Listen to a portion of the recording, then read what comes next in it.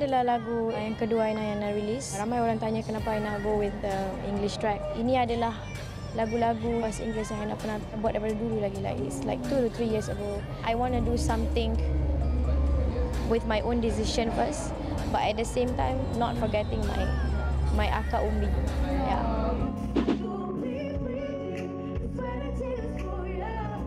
Aina setakat ni masih plan lah untuk have my own showcase outside of the country.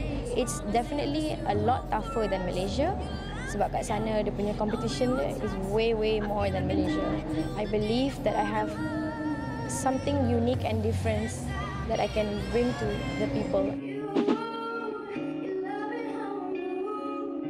A million of thanks to Kak Yuna. She opened a lot of doors for new singers like me, and she's very smart at it. And she's like, do your thing, good luck at your meeting. So like, I keep that until now, yeah.